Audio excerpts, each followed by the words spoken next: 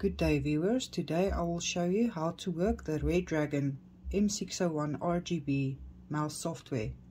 You can download it on Redragon Zone. Once you download and install the software, it will look something like this. You have different DPI settings on the mouse you can use.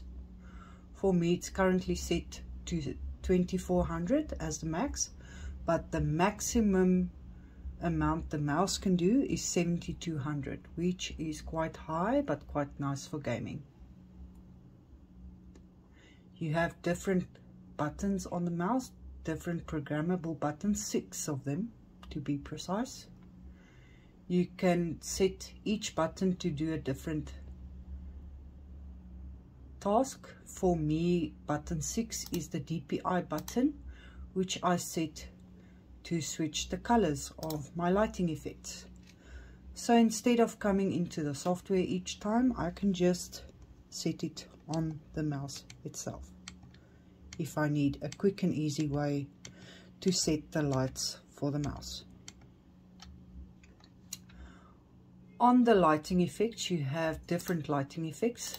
The default one you will start with is colorful streaming.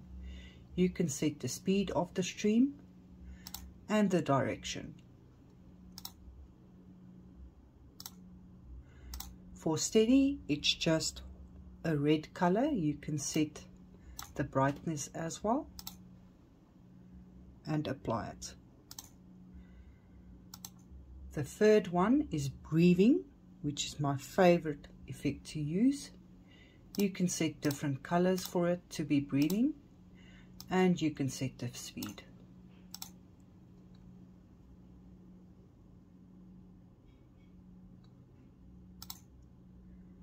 For tail, it just goes front to back, back to front. It's quite nice if you have that lightning effect. It's almost like a lightning effect. You can also set the speed. Neon cycles through different neon colors, so if you have a neon themed gaming setup, you can use this and it will fit in very nicely. You also have colorful steady, which has a lot of different colors in the mouse, but it just stays on one spot the whole time.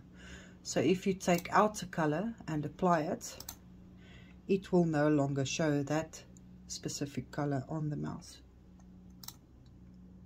For flicker, it flickers between red and blue. You can set the blue off, then it also flickers just red. You can set the blue on and the red off, then it will also just flicker blue. Streaming is just streaming the different colors. Here you only can set the speed. Wave is also a quite nice one. If you have different colors in your setup, this will fit very nicely. You can also set the speed. And if you don't like RGB at all, you can just set it to off or none in this case. So for mouse parameters, you can set the mouse sensitivity, the scrolling speed, and the double click speed. Mine is set to the defaults at the moment.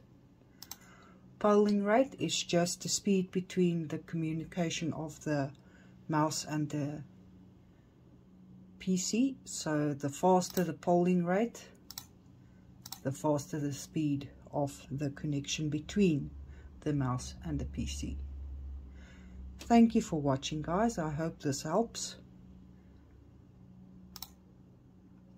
Enjoy your day.